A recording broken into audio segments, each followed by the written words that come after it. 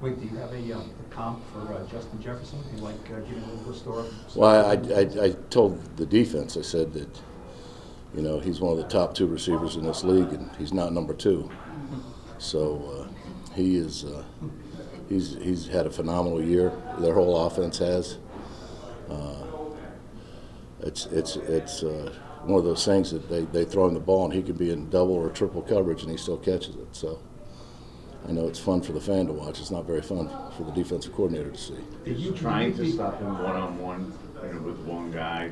Is that just like something you can't do in this game?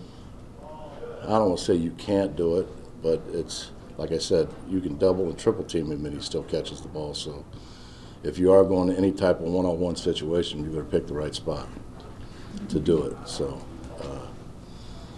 I think that you got to keep things spinning for Kurt, back there, because if you just sit in one simple front and coverage, he'll tear you apart. Wait, what kind of message did the comeback the Vikings made last week allow you to give to your team? I mean, everybody sees it. It was first in NFL history, right? And that just tells you how explosive their offense is.